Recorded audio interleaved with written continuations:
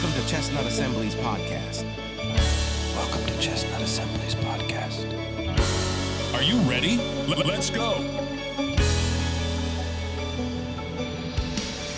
Well, hello, everybody. This is Tony Cotto, lead pastor over at Chestnut Assembly of God today, bringing you a podcast on March 22nd, 2024. I can't believe that April is right around the corner, and it's just time is just moving so quickly. But what a great day to be alive in this world and to be serving God and to be used by God in these days. And it's just a beautiful, beautiful day. And so we welcome everybody for listening to the podcast today.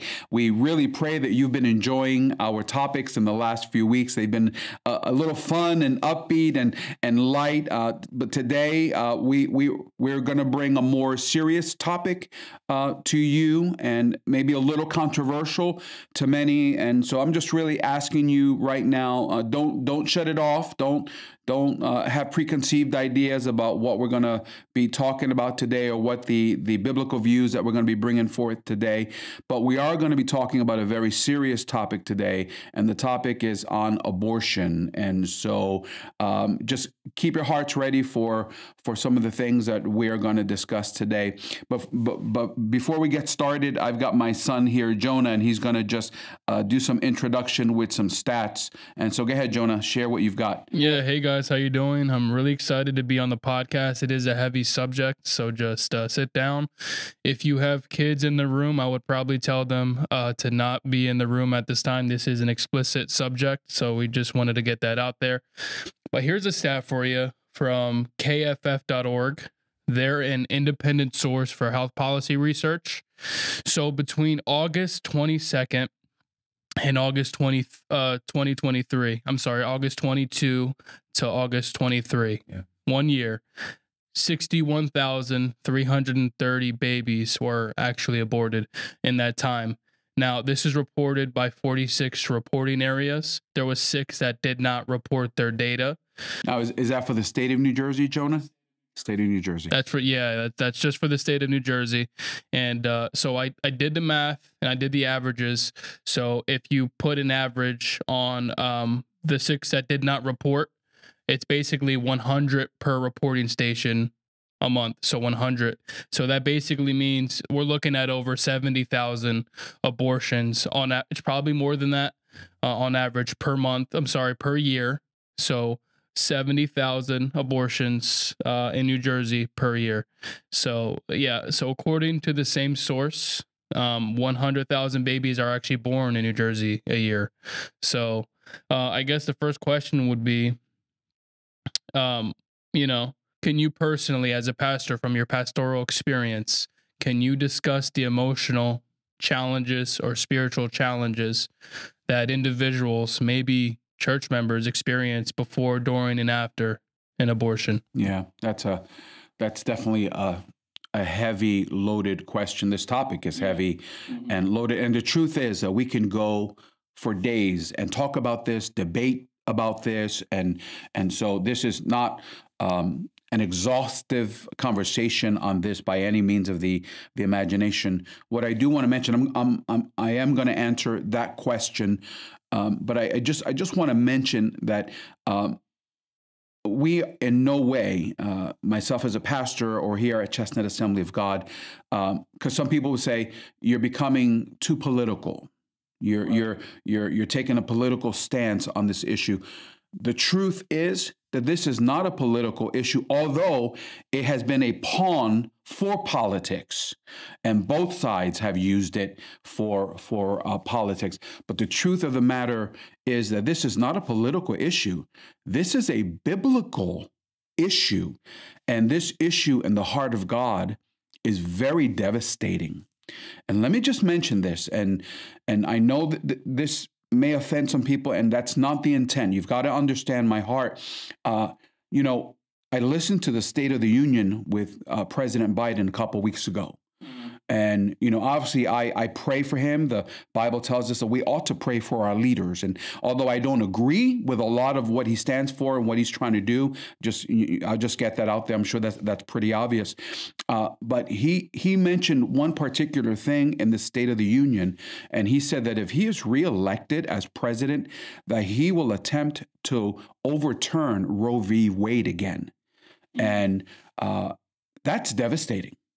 So we have a president in office that is trying to legitimize and legalize the murder of unborn children all over this nation.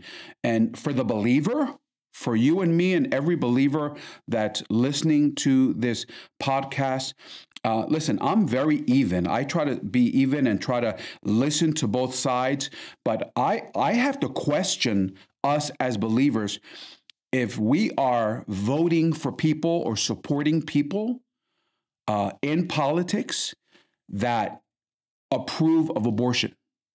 I've got to question your relationship with God, and that's heavy. That's a heavy statement.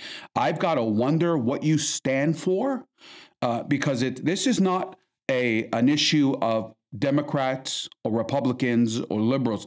This is a question of the right of the unborn child to be born. Children that are a blessing from God. Children that God created. So this is not a political issue. This is very much a biblical issue that we in this country, in the United States of America, we have violated in a very detestable way.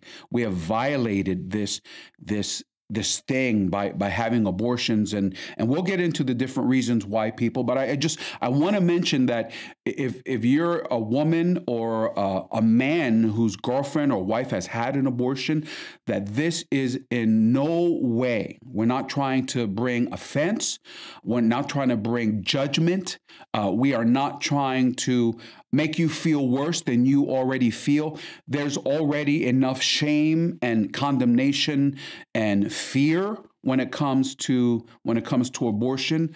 And here's the truth of the matter, Jonah. You asked me the question about some of the implications and the repercussions of women that have had abortions.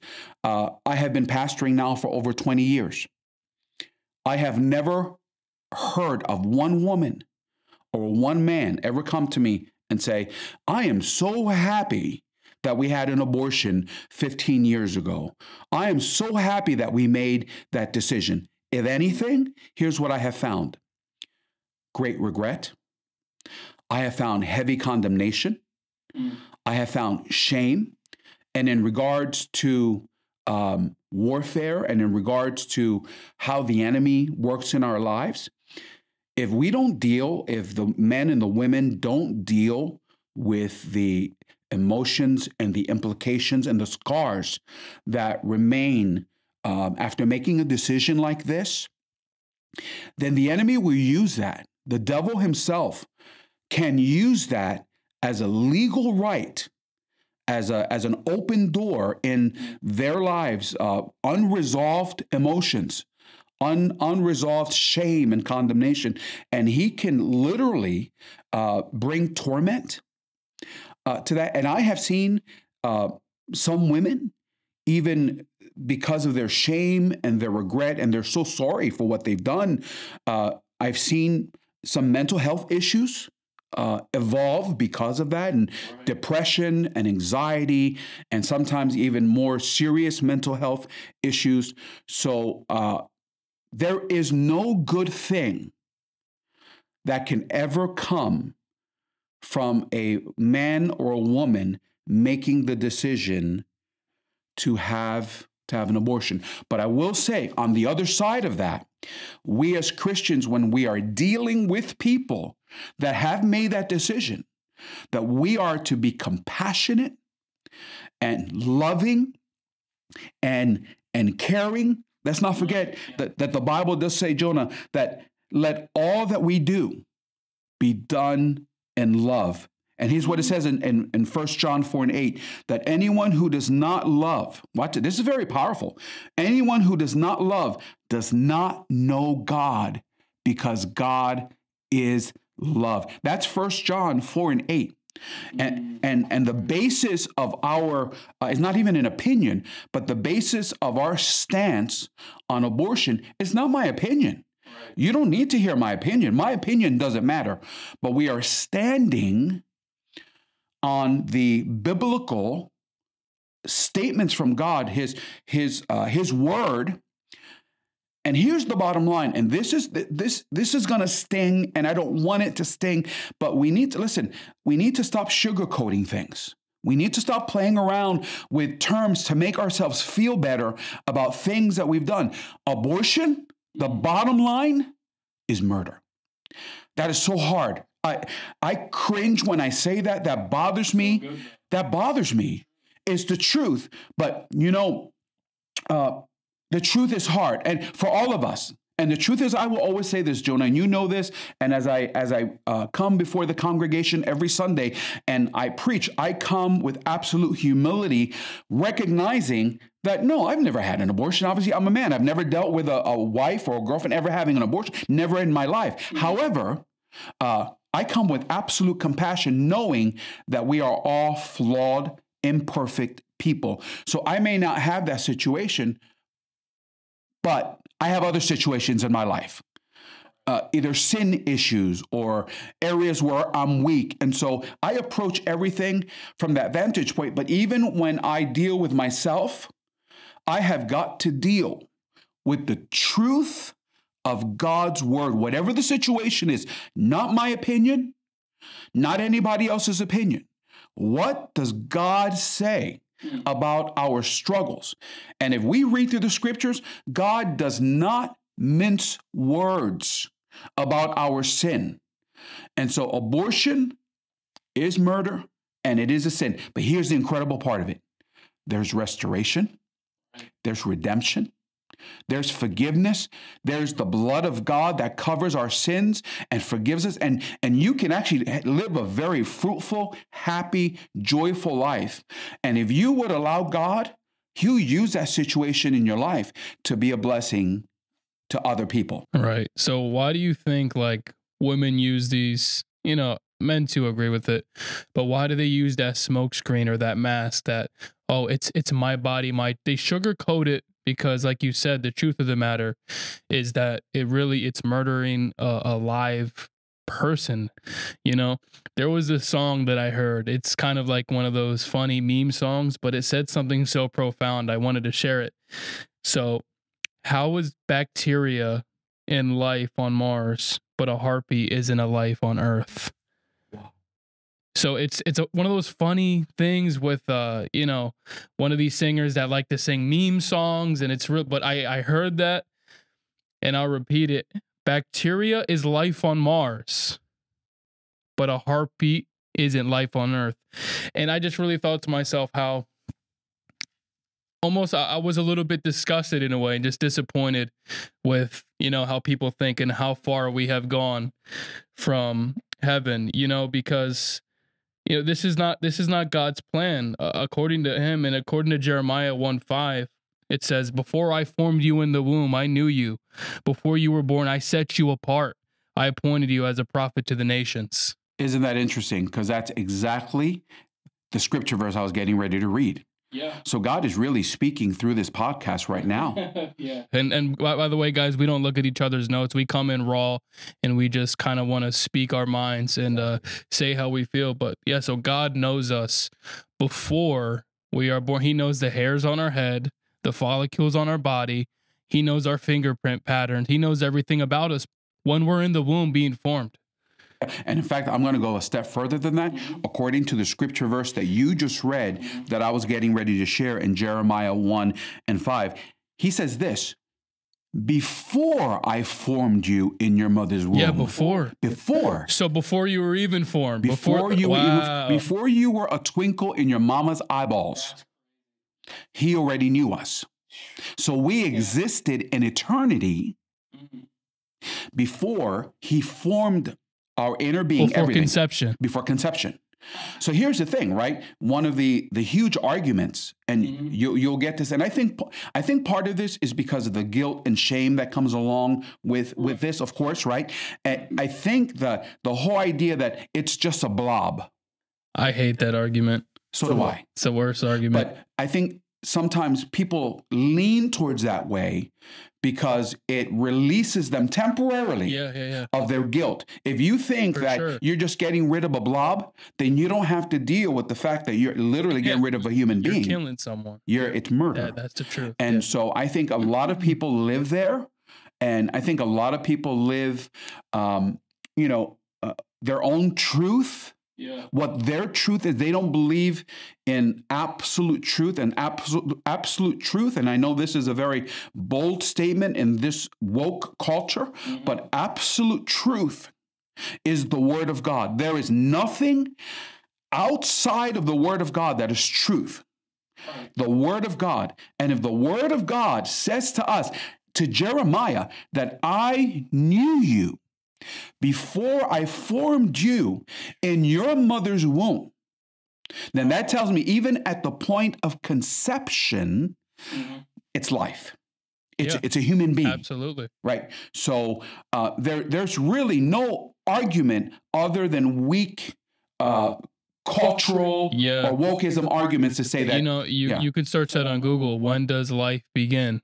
I could search it right now, and it's at conception, because that's when life form is made. Like, this is science too, and I know a lot of people like to go with the science arguments, but no, life begins at conception. It's not a blob of cells. It's not, they like to say it's a fetus, and it basically it isn't everything technically. I mean, aren't we just made up of cells right now? We're humans, though. We're alive. We're alive. So yeah, it's hard to believe that people believe this. And they try their best, like you said, to smokescreen the argument to kind of hide from that sin, because it hurts. I think it hurts. Does hurt. And it's almost like they're not ready to admit it yet.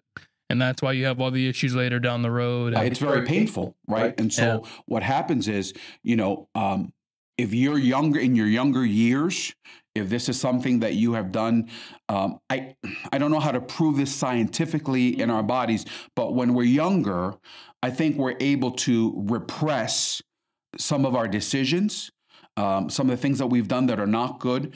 But over the years, as they are undealt with, and there are many unresolved conflicts in our lives from our teens or our young adult 20 and 30, but something happens when we start getting into our later 30s and 40s, where a lot of these things that we have done in our lives, if they're undealt with and they're not healed and they're unresolved conflicts, they come to the surface. And if we still don't deal with them, they begin to affect our relationships with each other, our marriages, our children, our relationship with God.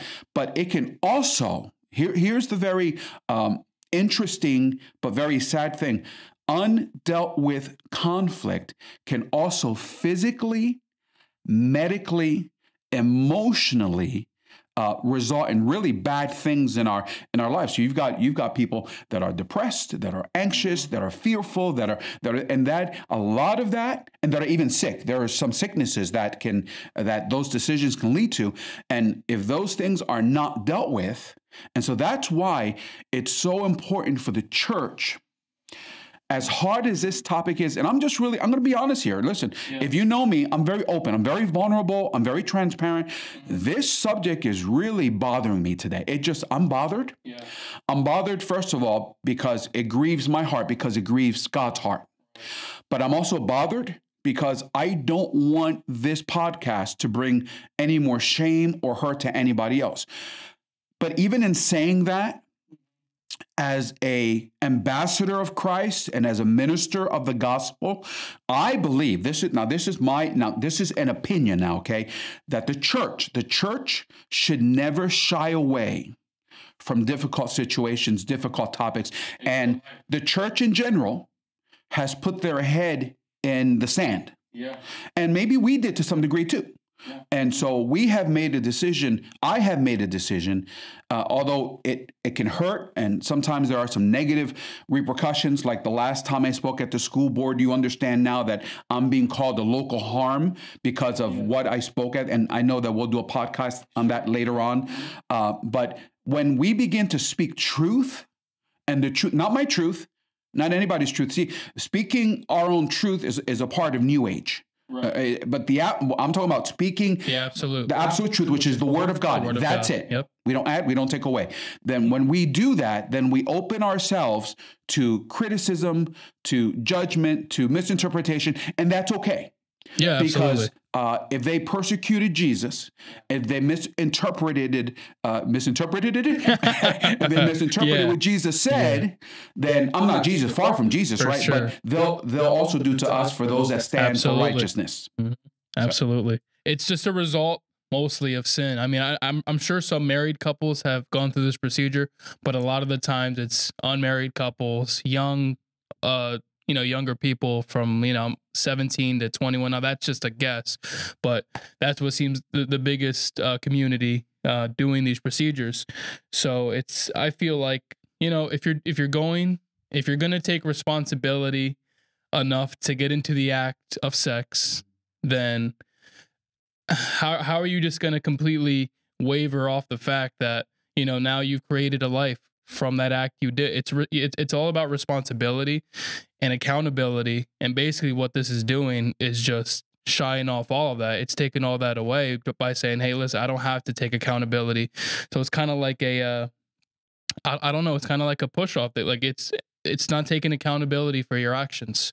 So that's why I feel personally, before, obviously this is biblical, before marriage, just don't engage in these sexual activities. And I feel like a lot of this would stop if the sin would stop. Is it ever going to stop? Probably not. Most likely not. It's just, I believe that marriage is a big part of this, because it says in Hebrews, marriage should be honored by all, and the marriage bed kept pure, for God will judge the adulterer and the sexually immoral. So I guess basically, why do you believe a lot of young people are doing this? Do you believe young people should be married, or do you think that's kind of off the subject? What do you think? No, I think that's a huge part of this issue. It doesn't totally take it away, but I believe when you're married, there's different, your mind is in a different place. That's just, full disclosure here, because I know that this might come up, before I knew the Lord, okay, I lived with my wife. She was my girlfriend for 3.5 years. I didn't know the Lord, and I did not know that was a sin. So we were in sin 100%. And I bring that up because I know people are quick to judge, and I just believe that's a part of my testimony. And so, but once we gave our hearts to Jesus, once we surrendered our lives to him, then we knew at that very point that it's time to live differently, because you can't be a Christian and live the way you used to live. That's being hypocritical. And that's why the world hates the church. That's why the church, in some ways, has become the laughing stock of the world. And so we've got to be real careful as believers. We're not perfect, but we ought to be living differently. So we did that. We got married, and we're living righteously before the Lord. But I agree with you. Listen, we live in a sin-filled, fallen world. So sin, it's a part of the world. And but what I think is, and I watched a documentary I don't know, it was several years ago, but where it was about abortion and sexual immorality. And several of the women that were interviewed in there confessed that they were using abortion as a form of birth control. And it just, it made my stomach sick for the act, first of all, because it grieves the heart of God. Right. But it made me very compassionate that these women are so lacking in real love, and that they don't value themselves enough to just say, hey, listen, I am worthy of a good man. I am worthy of a man making a commitment to me in marriage And so I think, I agree. Listen, we're not animals. So we have, the Bible talks about self-control. It's a fruit of the Spirit. Right. I think if you're putting all this effort into, getting the abortion as a contraceptive, why not put the effort into just birth control in general? I don't know all the details on it. I know some people react differently to it, but wouldn't that be, I don't know, more cost effective? Not that it matters with cost, but I mean, we're talking about life or death. We're talking about life. Yeah. So it's probably, it does involve that. So why not put the effort into contraceptives beforehand? Or if you're in sin, well, obviously people, like I said, people always sin. Contraceptives, let's just talk about that. Why can't we put the effort into that? Why are we killing life when we have the opportunity to never let it happen? Contraception is available, obviously, but really, and this is going to sound incredibly old-fashioned, but I'm willing to risk that because it's the truth of God's word, and it's called abstinence. Yeah, self-control. Self-control. If you are not married, right. Okay, we're talking to the unmarried folk. And I know it's hard. I know it can be very tempting, and we have desires that want to be fulfilled. I get it. I have been there in my life, and many have been there, although we don't want to talk about it, right? We all want to sugarcoat it and laugh about it and think it's so funny. But I think it goes down to, John, I'm going to tell you what I think is entitlement. We want what we want, when we want it, how we want it, and nobody, no pastor, no parent, no spiritual leader, and not even God is going to tell me what I can do with my body. So a Burger King society, have it your way when you want it, microwave it up for a minute, and you get it when you want it. Yeah. TikTok scrolling society. Sure. Absolutely. Dopamine hits after scroll after scroll. Exactly. But it's just, incredible. But I have seen, I'm telling you, in my years of ministry, I have seen the shame and the guilt that comes after a little 10-minute time of fun, if that long. Right. You know what I'm saying? Right. And I've seen the pain that it causes. I've seen the shame. I've seen it's not worth a short period of fun for 20 and 30 and 40 and potentially your entire life of shame, and to be affected over one act that you could have prevented. Now, I'm not just talking about women. I'm talking about men. Sure. Because men like to put pressure on women. Yeah. And I'm going to say this, and this might be a little controversial, but when it comes to a relationship, particularly engaging in sexual acts, I'm going to say, yes, the woman is responsible for her body, but the man is responsible for the relationship. For sure. Yeah. So he should be a man. And a man is not, I'm this old, or I've got this kind of body, or I'm this, or I'm athletic, or I got muscles. Yeah. A man is, you're responsible. Yeah. You want to honor that girl. You want to honor that woman that's in your life. Honor her before the Lord, because you're not only sinning, but you are causing her to sin. And that's a huge deal. Now, that's not popular. In this culture, especially not anymore. No, it's not popular. And I know I'm going to be looked at as old-fashioned and all these things, but that is the truth of God's word, that sexuality and sex is for the marriage bed, and it is incredibly fulfilling in the marriage bed. Right. Before that, it's perverted. It is. It's temporary. It's not everything that it can and should be the way God intended. Because here's the thing. I know we're kind of going off topic a little bit here, but let's say this. People get squeamish and they get all prudish around the topic of sex. But here's the truth of the matter: God created it. Yeah. Not only for procreation, but God created it for pleasure. Within the marriage bed. Within the marriage bed. Yeah, absolutely. And so there's a place for that, and it's in the marriage bed, and we have got to teach and encourage our young people and even older people. It's not just young people. Absolutely. Listen, I have counseled older people, 30, 40, and 50 years old, I bet, that are stepping out and doing things that they ought not to be doing. But whether you're 15, 25, or 55, the negative implications are all the same. Right. They're all the same. And so I think, sometimes you consider abortion for birth control. And listen, I get that there are some women that find themselves in a really, really bad situation. You're caught up in a relationship. You really think he loves you. You really think he's going to be there for you. You really think he's going to support you. You really think you guys are going to get married and have a family. And for the most part, there may be some cases like that. Yeah. And so we justify and say, well, I'm going to do this before I get married because we're going to get married anyway. Right.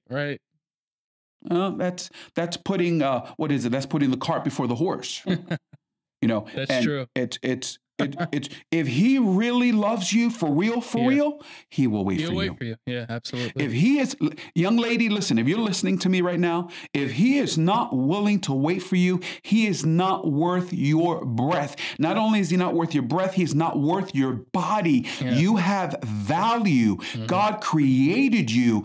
You have something to offer a man who's willing to say yes at the altar of God.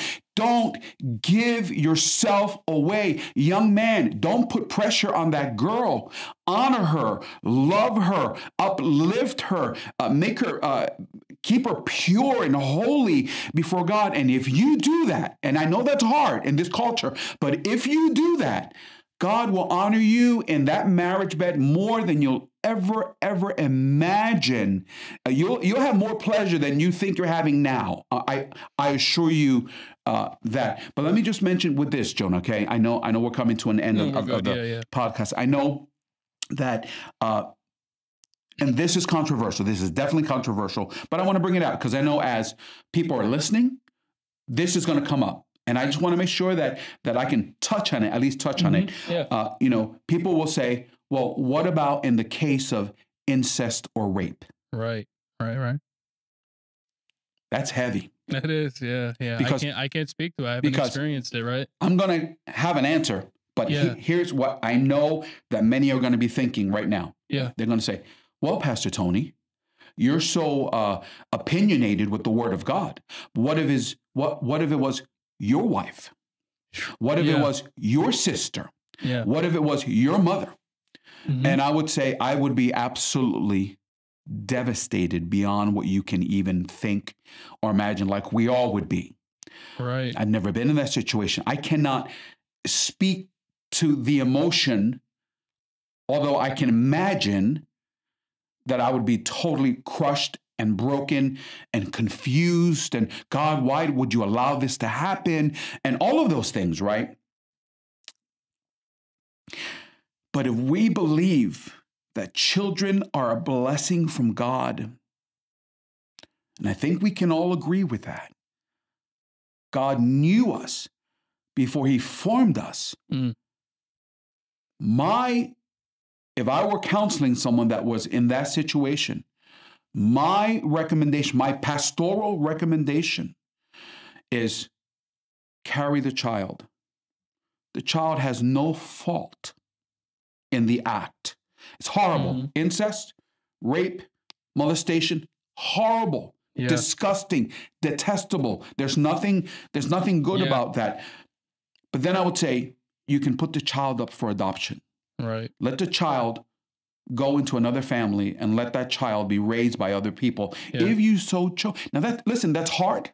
Yeah. And I know I'm probably going to get a lot of flack from this or negative comments because I would hope and pray that if I ever face that situation, that I would be strong enough with God's help to make the decision that I just mentioned. Yeah, it's tough. And then, of course, there's the other, well, Pastor Tony, okay, what about in the case of a woman who could die? Yeah, right. Right? It's tough. Very tough. This is why this subject is very controversial. Right. But, here's what I would say to that. First of all, that situation is such a rare situation where with all the medical advancements that we have made in this country, it is rare. Now, does it happen? 100%. I'm not saying it doesn't happen. I don't live in a cave. I understand that these things do happen. But I just want to read something. This is in regards to just the sanctity of life. We have lost the reverential sense of the sanctity of life. We certainly believe, right, that all human life is sacred, and that is all life is created by God in His image, according to Genesis 1:27. And all human life, and when I say all, I mean all human life, is valuable. From preborn babies to the old, to the physically or mentally challenged, we're all precious in God's sight, right? And in His heart. You know, if there is danger to a mother who is pregnant, which is, again, it's very rare, but if there is a serious situation, historically, the Christian faith would always favor the life of the mother. Right. If it was a real, diagnosable situation where it is for sure, right, imminent, so life or that death, the mother is going to die. Okay. Then at that point, but we would never recommend for that woman or that couple to make that decision alone. We go into prayer, we ask God, we bring in our spiritual counselors, our pastors, or whoever is close to you, spiritually speaking. It's got to be a tough decision. It's a very, very, very difficult decision. And then at that point, you've got to make a responsible decision with clear conscience, and it will still be a very painful decision. Right. But those situations, Jonah, they're so rare. Yeah. They are so rare. The majority, and I don't know what the percentage is, I'm sure someone can probably look it up. The percentage of men and women making the decision to have abortions just because. Yeah. Because it's convenient. Because I decided to engage in an act that now I'm pregnant, and this baby is going to get in my way, and is going to keep me from going to school, or is going to keep me from a job, or I'm going to lose this guy if I don't get an abortion, and he's putting pressure on me. I just think that situation, just out of entitlement alone, is probably so high in the 90 percentile, easily.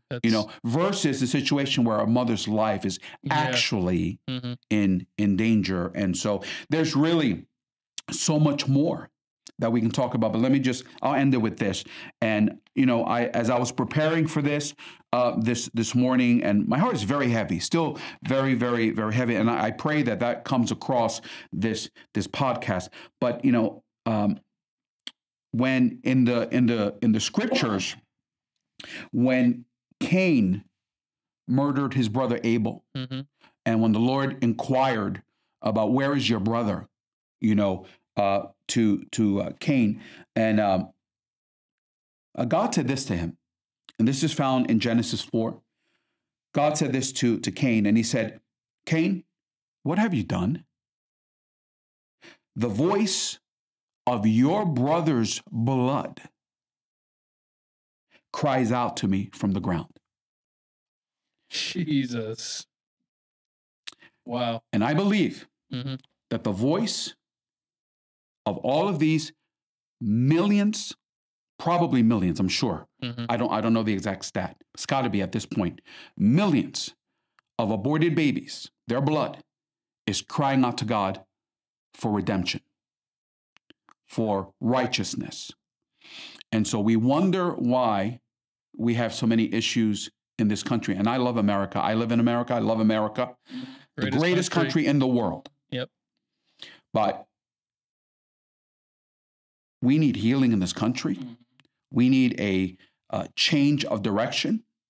And we have the right to put people in places of influence and power in our country that can make the right decision, not just for the people, but before God. Because the scripture says, I was talking to Pastor Greg about this yesterday, that righteousness exalts a nation, But watch Wow. this. Now that's wonderful, right? Righteousness exalts a nation. Yeah. But the second part of that scripture is, but sin is a disgrace to any people. And so I just believe there's so much disgrace and detestable things in this country because not just abortion, there's a lot of other things, right? But abortion, I believe, is a huge, huge part. But here's the great news. Whether you did that or not, forgiveness is available, redemption is available, Absolutely. Restoration is available. Thank God for the blood. If you're listening, if you're listening to this and you're contemplating, you're in a situation, I'm asking you, I am begging you, imploring you, do not get an abortion. If it's a hard situation, go through an adoption agency. There are so many families right now that can't have children that would love to adopt your child. And so just know that here at Chestnut, we love you. We would help you through any situation that you are in. And so we would love the opportunity to do that.